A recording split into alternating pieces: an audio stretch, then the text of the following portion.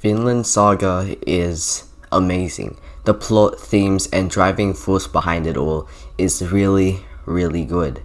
The way it's able to send out life messages of all kinds while still keeping to its unique story is exceptional and honestly makes it one of my favorite seinens, just behind Berserk.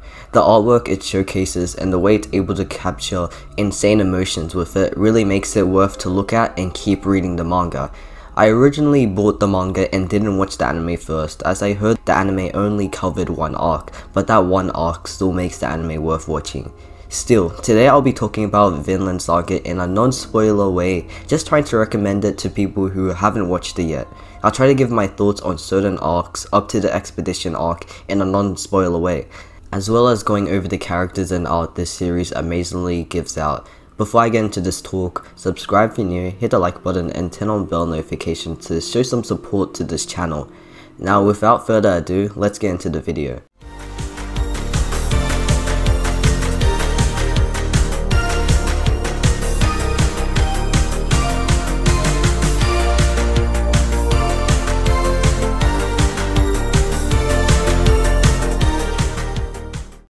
The first thing I'm going to be going through are the themes and setting of Vinland Saga.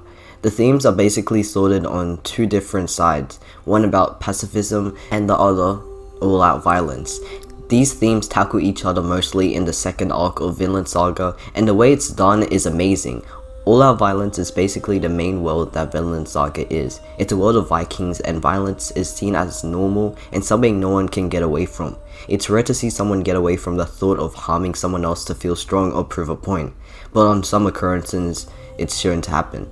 The Viking setting of Vinland Saga is a different layout for what I've read before. Mostly it wasn't as realistic as this and was just some dark fantasy. But I really loved how the Viking setting was shown, as it showcased how bad people can be and think that this is all normal. It gives us the perspective of villains that we see as our main group.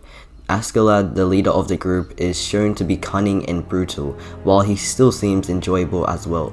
I'll get into him soon, as he's basically one of our main characters of the series. But first I'll have to talk about the protagonist of Vinland Saga, the so-called driving force of the series and he who takes us on his journey of revenge and redemption.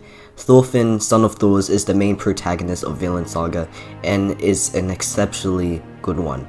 He's first seen as though he's a side character amongst the other driving forces of the series. Canute and Askeladd are basically the ones who are in front of him in the first arc, but this is a really good setup for him, as he was able to see the ways of those characters and try to forge his own one in the later arc.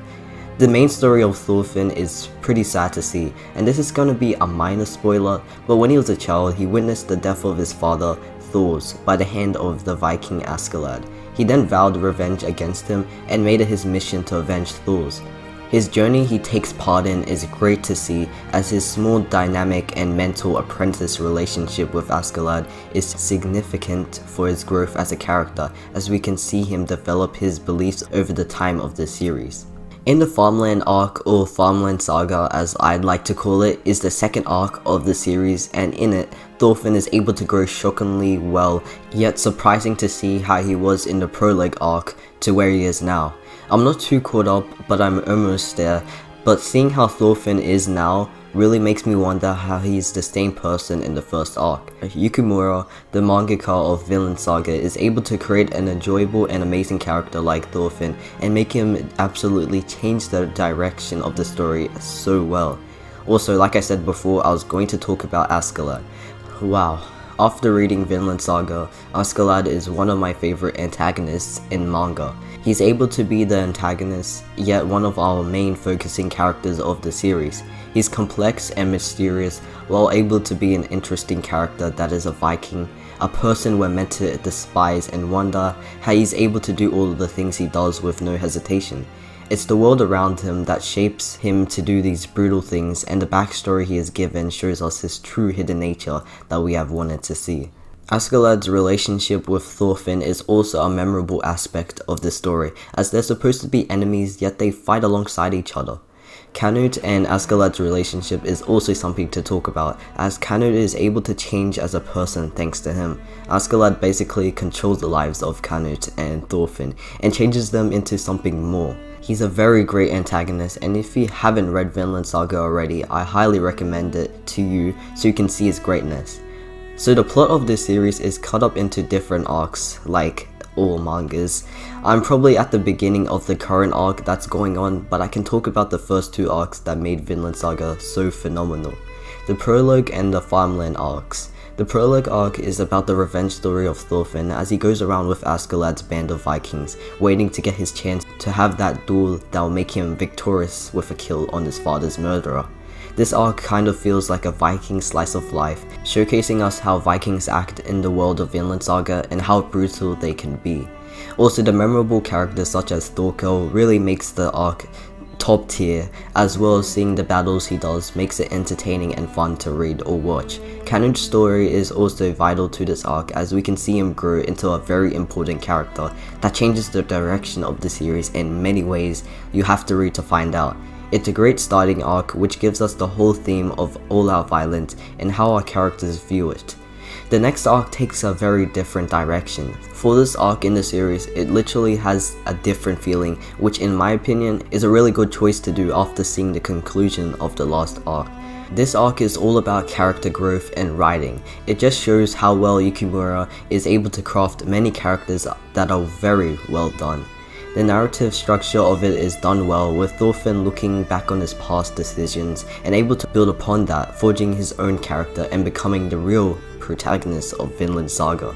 The farmland arc is my favorite arc of the series, but it's usually disliked by a minor group of people.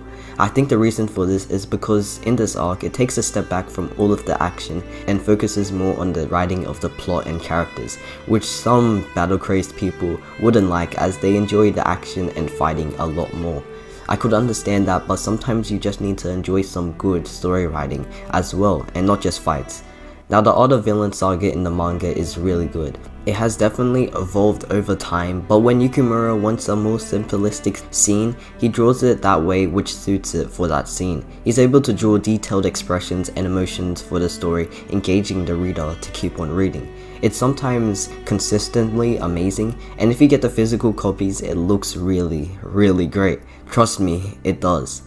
So hopefully I wasn't able to spoil anything too big, as I'm trying to give my thoughts on this series and get some people to read it. If you do, you wouldn't regret it. It's a must read for the seinen genre, and I'll try to do more videos like this on some things I have read and thought they were really good. I'm currently reading through Vagabond, so hopefully it's as good as Vinland Saga or Berserk, as they're all seinen giants. Hopefully you enjoyed, and if you did, make sure to subscribe if you haven't already. Like the video to show some support as well. It's been Endless Requiem. Peace.